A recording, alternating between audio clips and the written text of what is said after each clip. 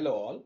In this particular tutorial, I'll be talking about how to duplicate Oracle Database 19c to another server, and I'll be using RMAN Active Duplication for this particular tutorial.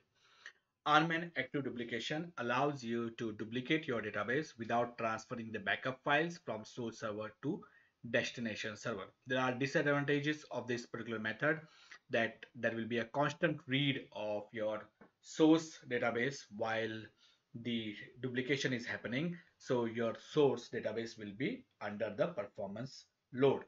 So you need to keep that in mind. But if you do not, if the database size is big, the database files, like it is very big database, and you do not have enough space to take the backup, transfer it to on the target server, then you can use this particular method, and this particular method works fine. We will be using Oracle Database 19c to do this, and the method is RMAN Active Duplication. On these, I have got a database, Oracle 19a. It's a ASM database. You can use a non-ASM database. The steps mentioned here will work seamlessly on the non-ASM database as well. You do not have to do any changes if the database is non-ASM. These particular steps will work on both ASM and non-ASM database. So the database name that I want to duplicate is Aura 19a, and remember that I will be using the same name on the target server. So I'll not change the database name, etc. I'll be using the same name. So on the source server, you'll create a P file. That if you do not already have it, if you already have it, you can use that particular P file. If you do not have the P file, create the P file using this particular command. And then you transfer that P file to the destination server, and you transfer the password file to the destination server. We have to do only these three steps on the source server, the data, the server where your source copy or the source database is hosted. We have to do only three steps. Once these three steps are done, you can safely log off from your source server and you can move to your target server. On your target server, we'll add an entry in etc aura tab file. So this is the database name, and I'm adding an entry in etc aura tab. Then we will verify that the P file and password file that we sent from the source one, the source server one, the source database, we have received them. So we'll verify those two files. We'll also make sure that we'll create necessary directories such as the admin, audit dash files, the trace, dump, etc. Then we will be setting the TNS entry. This is the most important part, the TNS entry. Here what I'm saying, this is the database that I will be cloning. Sorry, this is the database that I'll be cloning, and the name of the TNS entry for that is the source, and this is hosted on DB1, while I'll be restoring this particular database on host DB2. So from DB1, I'll be restoring it onto DB2 using RMAN Active Duplication. So this is the most important part. Once you have set your TNS entry using the TNS ping command, you will verify that that entry is working fine, it's getting resolved. Then you will start your database in no mount mode. Then you will connect to the RMAN session, and here you will use the TNS entry of the source database, and auxiliary is the one which you are going to restore. The auxiliary concept comes in the active duplication, where you are going to restore your source database.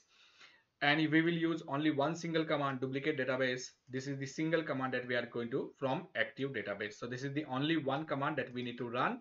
And once that is done, we will verify, we'll connect to the source server, run this query, we'll connect to the target server, we'll run this query, and we'll verify that our restore is working fine. So without wasting my time, your time, I'm going to start the tutorial. So let me connect to the source server. So on the source server, as I mentioned, that I have a database called Aura 19a. Let me go to Oracle Home /dbs and verify that whether I have the init file. So let me verify if I have the init file for this particular database, and looks like I do not have. So let me connect to this particular database as sysdba and create the P file from sp file. So let me run that particular command from this particular document. So let's do that. So I've done that. Exit. The P file has been created. Now if I verify, then as you can see, a P file got created at 7:09. The time in my watch is 7:09 a.m. So the P file got generated. So that's good. The next thing that we will be doing is transferring the P file. So let's transfer the P file. So before doing that, let's go to the second location, second server, and verify that we have the P file. ls-l, you can see I do not have the P file. So let me transfer the P file. So that's done. Let me also transfer the password file. That's done. Our work on the source server is done, and let's verify. We got the init aura file and we got the password file. So we got both the files. Our work on the source server is done. We can safely exit from the source server, and now we have logged into the target server, the DB2. Let's verify. Let me connect one more session to this particular server, the second host, which is DB2. The first host is DB1. So now, as I mentioned, this particular database is in ASM. So let's go to the ASM and verify whether we have any the data files, or the control files in the ASM. Let's verify that. And as you can see, apart from ASM, I do not have any data file or control file. Let's keep that in mind. So nothing is there. Let's verify in our etc aura tab if we have any entry. So looks like there is no entry. So let's do one thing. Tail, and you can see there is an only entry for the ASM instance. And let's verify if there is any pmon process, and only ASM pmon process is running. So that's good. The first thing that we need to do is we need to edit our AS etc aura tab. So let's do that. Let's go to the down and add an entry for the database that we are going to restore. So first thing that we are going to do is add an entry for this particular database in etc aura tab. That's done. Once that is done, we will now go to this, which we have already done, but let's do that. So we have got init file and the password file. So that's done. We'll create some directories. We'll create some directories. So let's do that. Copy. And apart from one of the directory, looks like everything is fine. That directory already exists, so it's got failed, but rest all directory got cleared. So let me got created. So that's good. So the next thing that we are going to do is add an TNS entry. So let me go to Oracle Home. Under Oracle Home Network, under Network Admin, let's see if we have a TNS file, and we do not have the TNS file. So let's create one and add an entry for the source database in the TNS files, tnsnames.aura file. So that's done. Verify that the TNS entry is working. So cat TNS names, we have created this particular file. TNS ping, take this name and verify, and looks like we got the response. So that entry is working fine. So that is good.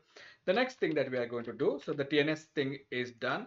So now we have to start our database into no mount mode. So let's try to do that. So aura 19.8, this is the database I'm going to restore. So SQL plus as sysdba, and I'm going to try to start this database in no mount mode, and let's see if it starts. Let's give it a minute for it to start. Okay, so we got some error. Okay, so cannot be translated. Looks like that directly. Okay, let's fix that. So uh, let's go to the location where our init file is there. Cat init grep -I, this particular location. So this, I think this particular location does not exist. So let's create that. That's done. Clear the screen. Connect as SQL plus sysdba and start the database in no mount mode. Let's see if it starts or whether we get more error. If we get more errors, we need to fix them. So let's give it a minute and see if our instance starts. Once the instance is started, I'm going to connect to the rman session. The target database is the source database. The auxiliary database is the database that we are going to restore. So let's copy this and wait. Okay, the instance, so we did not had any error and instance is started in the no mod mode. So that's good. Let's do that and let's ping here. Okay. And you see the target database is in the open mode. It's in the read write mode, and the auxiliary instance is not mounted because we started that particular instance in no mod mode. So that looks good. So now that we have connected to our main session, so this is our final step where we are going to do the duplicate of our database. So let's take this command and paste it. And if this particular command works, if this duplication works, then we should have our database cloned to the target server from DB1 server, from DB1 to DB2. So that would be done.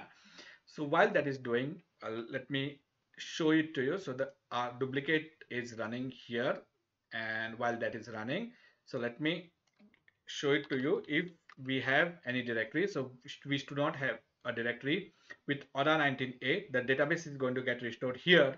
So because on the source it is in this particular path, so let's wait for it. So it has started, and first thing that is going to do is it's going to restore the control files. So let's see if the control, once the control files are restored, then it's going to mount the database, and then it's going to restore the data files, the redo log files, etc. Then it's going to do the media recovery, and once the media recovery is completed, it's going to open the database. So let's give it a minute and let's see if it restores the control file. Once the control file is restored, it will move to the data file. So I'm watching the screen right now for the restore to happen. So I'm watching this particular screen. It's shut down. It will start. It's internally going to do a lot of steps. So the most important thing is you if there is any error, then only you have to look at this. But if there are no errors, then probably everything is going to work fine. So yes, the first step is restore control file. So now let's wait, see here, and you can see there was only one directory ASM. The second directory has appeared. So let me go to that particular location, ls-l, and as you can see, the control file got restored, and now it has started restoring the data files. So the first it is doing the system dbf. So the data, let me go to this particular location, and it should, so the system got restored. The next one is the sysocs, then the other undo table space and the users table space. So that's done, all of the files got restored. Okay, and then it's going to start the media recovery. So while it is doing this, I want to highlight a particular point, that your database, source database, should be in archive log mode. If it is in no archive log, then probably the active duplication is going to fail. So now it's going to do the media recovery, and once the media recovery is completed, I think it's already done that, it's going to finally open the database in reset logs mode. So let's give it a minute. And while it is doing that, what I will do is, like, I will try to connect to this particular database. So let's disconnect. So let's try doing that. So let me disconnect. Okay, so I'm going to connect to the source database. So this is the source database. So let me connect to that source database. So while the restore was happening, so let's go to the last tab and run these two queries. So this is the source database. Let me format this. This is the source database, and the source database, I'll pull it up. The source database, Aura19A, that's the instance name, hosted on DB1, and that particular database is created on 25th November. It's in the read write mode, open. Let's see if we can connect to the target database. So I'll show you the properties of this. It is pointing to hostname DB1. So let me show you the properties of this, and it is pointing to DB2. So let's do this. Okay, save it, and let's connect it. Let's try to connect to this if the restore completed. So finish duplicate. So this looks like it has finished the duplicate. Let's see, ps -ef grep pmon, and yes, we have Aura19A, but looks like we have a issue. We cannot connect. It's like listener is not knowing this one. So let's try to fix it. Clear Aura env asm, yes. LSNR status, and okay, so the listener supports no services. So looks like that instance did not get registered with our listener. So let's do one thing. Let's fix this. So let's go to this particular location, VI, okay, and add an entry in this particular file. We are going to do the static registration. So let's add an entry, the SID list listener. So for this, I'm adding an entry for Aura 19A. So I'm going to do that. So let's do that. And now what I'll do, LSNR CTL stop, LSNR CTL start. So yes, we got Aura 19A. Now let's try to connect to it. And if the connection, yes, looks like the connection came. And now what I'll do is I'll run the same query. And as you can see, the Aura 19A is now on DB2. This was on DB1. So you can see we have successfully restored our database. And this database, it was created on 25th November. This database is created on 2nd December, and today's date is 2nd December. And this database is in read-write mode. It's open and read-write mode. So the restore has got completed successfully. So the only one command that we ran to restore was this particular command. We were able to restore our database or clone our database from the source server to the target server. We open the database in no mount mode, and the only most important thing is the TNS entry. So the TNS entry for the source, and that we have to mention in the target. The auxiliary is one which we restored, and we need to take the copy of the P file and the password file. With this particular tutorial, we learned how to duplicate your database to another server from using the rman active duplicate command, and we did this particular tutorial on Oracle 19c. As you can see, the version is 19.0 for the target server as well as for the source server. I hope this particular tutorial was useful. Thank you for watching. See you in next tutorial. And if you did like my video, if you did like my channel, do subscribe to my channel. Thank you for watching and see you in next tutorial. Bye bye.